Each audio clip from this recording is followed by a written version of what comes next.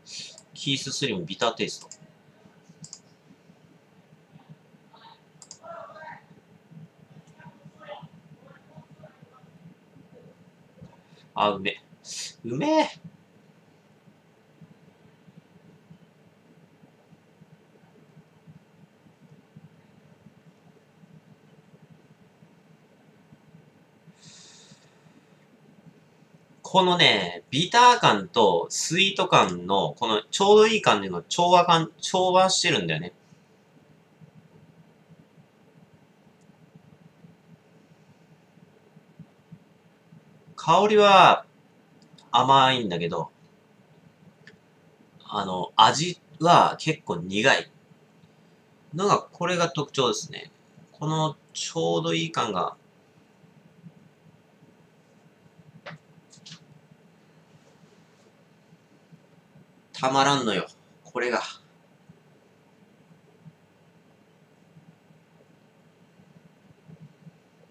たまりませんな、この香り。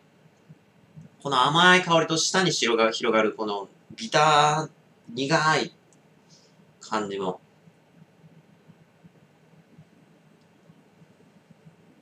最強やな、やっぱな。リトルシガーなんかこれ最強やと思う。これ最強だと思います。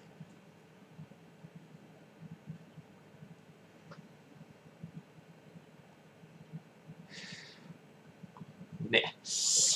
うめえ。これはうめえわ。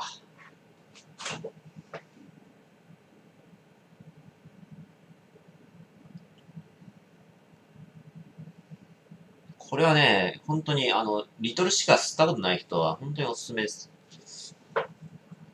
リトルシガーってなんか葉巻みたいなことを言ってますけど、全然普通の紙巻きですから、これ。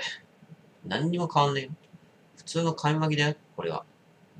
リトルシガーってね、ほとんど紙巻きと大して変わんないですよ。普通に肺に入れられるしね。まあ俺ほとんど入れへんけど。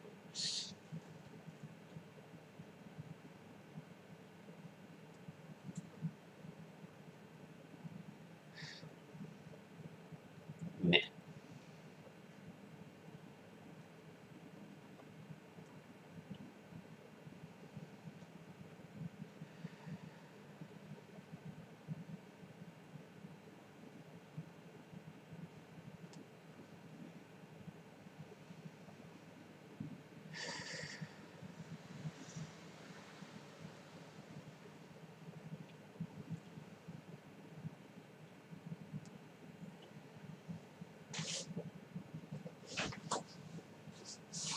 うまいっすね。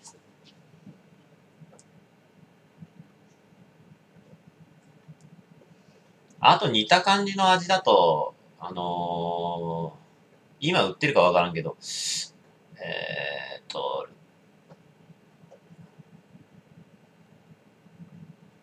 なんだっけ、なんとかロードってやつ。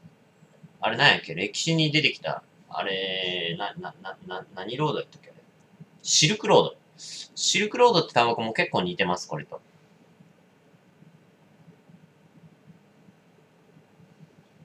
てか、ほとんど同じに近いね。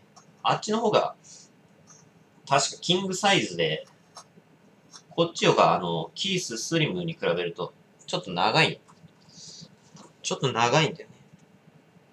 キーススリムはちょっと、まあ、短いんかなんか。ちょっと短めっすよ。若干短めな気がする。